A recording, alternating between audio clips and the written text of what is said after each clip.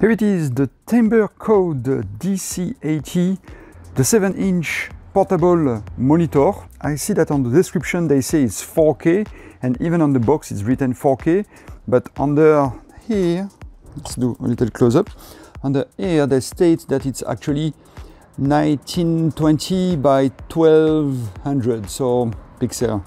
So that's not 4K at all, so that's a little bit misleading right there.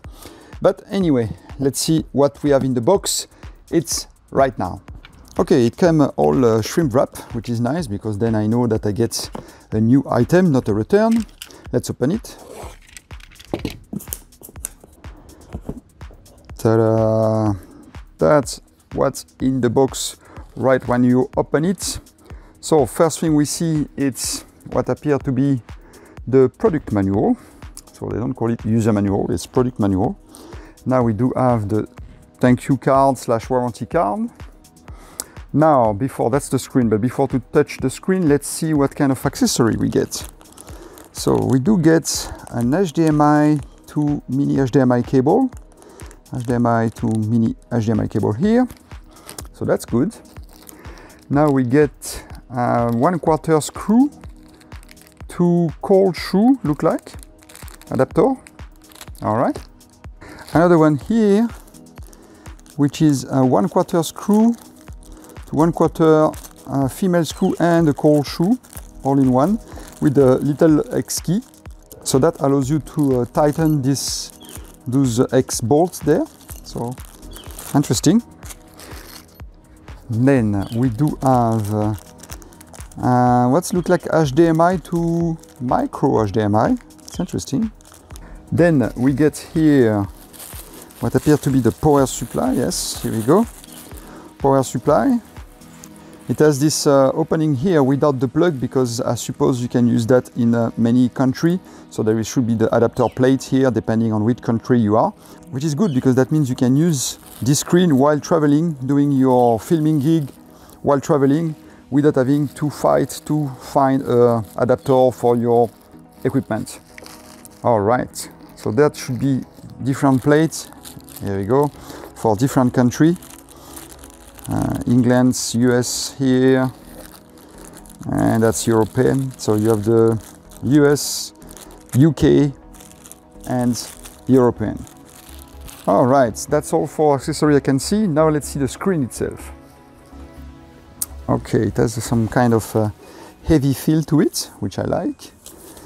Usually cheapo equipments are light, and then you know immediately that you are getting something not really worth the money. But here we go. All right, the big reveal. Very nice, very shiny. Look awesome. I like also the smell of new electronic that comes to my face right now. So it's nice, always nice plus. But anyway, let's see what kind of port we have and mounting. So here we have the 1/4 screw and a little bit bigger. I forgot the name of that bigger screw there, but 1/4 there and a little bit bigger mounting screw right here. Here it seems to be the speaker. Here you have AV in, and then you have the headphone in. Okay. Here we have the same thing with the 1/4 thread here, and next to it the little bit bigger one. Again, I forgot the name. I'm going to put that on the screen right now. Now on the other side, oh, some button there. All right, so we have a left and right arrow with the push button in the middle. Here we do have the off-on button. Here there is a function 1, function 2, and function 3 button. I mean, there's like a C button here. And on the other side, again, the mounting female thread, the same. So on each side except the top, you have this mounting thread. All right, now let's see some other inputs that I saw over here. So we do have the DC in, power in, and then we have HDMI in and HDMI out. And here it's interesting, we have a mini USB port. So it's not a micro USB, it's a mini USB port. I don't know yet the use of this, I would have to check the user manual, but it's interesting to note it's there. So HDMI in, HDMI out. All right, Also, now the screen is a little bit weird with some bubbles, so I suppose there is like a plastic, protective plastic on the screen that we have to peel out. Here we go. Don't forget to peel that out, because if you don't, then you are going to wonder why your screen is not nice and shiny and have tons of bubble in it. Of course, right when I remove this plastic, now I'm going to get my fingerprint all over the screen, so be careful about that. It's going to be a fingerprint magnet right now. Anyway, let's put the screen on the side, see what else it's in the box. Oh, look at that, they give you a nice storage pouch. It's like a velvety style pouch to store and transport your screen safely. The last but not the least, we do have some mounting arm system that you tighten when you find the right position. So I have a few of those, they are always handy, and they end up with the 1/4 threads here and female here and male here. So that's cool. Anything else in this box? That's it. So that's what you got with everything. Let's put everything there in front of you so you can see quickly everything included in this kit. And that's pretty much it. Going to go a little bit backward to show you. So that's all you get with this set. Now let's go and test that and see how this monitor performs.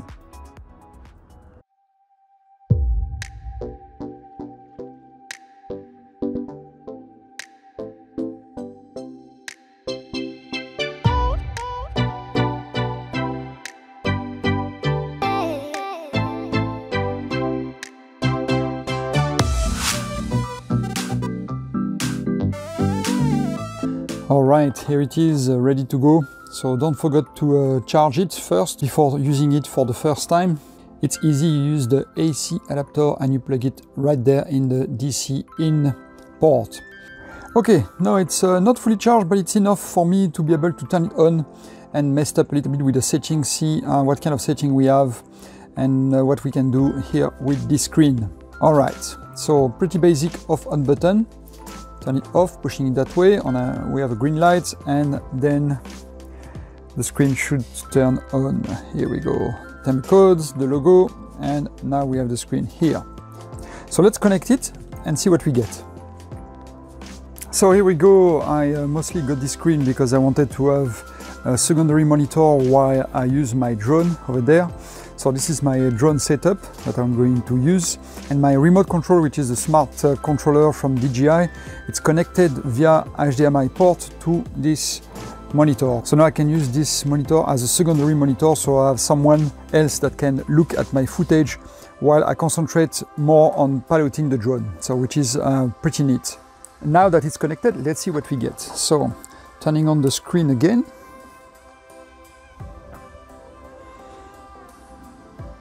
Here we go. My controller detected a screen connected to it. As you can see right away, we do have a mirror image of what I have on my remote control. I can change the brightness, by the way, if I just touch the screen and put my finger up or down. So that will adjust the brightness of the screen. So let's put 100%. Here you go. Compared to the smart controller, which is already quite bright, but you have an idea of the brightness of the screen.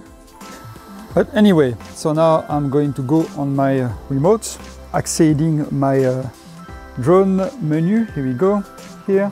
And as you can see, it's mirroring exactly what I have on my drone screen, just with adding some more information here about my video coming in the screen. So it could be useful.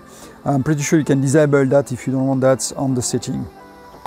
While I'm concentrating on piloting my drone, my spotter or my cameraman actually here, the person in charge of the video quality or what I'm going to film, can look and direct me using this secondary monitor, so which is pretty neat. Everything I will do here will be reported here. There we go, back to the basic setting on my drone remotes, so I can show you here. So you have like this button to push to access some menu here on the side. So you have like, for example, we do have the inputs here, and volume, here volume bar, histogram, etc. It's all the little graphic that is on the screen. Here you can put some mark on the screen. Here there's some other setting, and here the picture setting.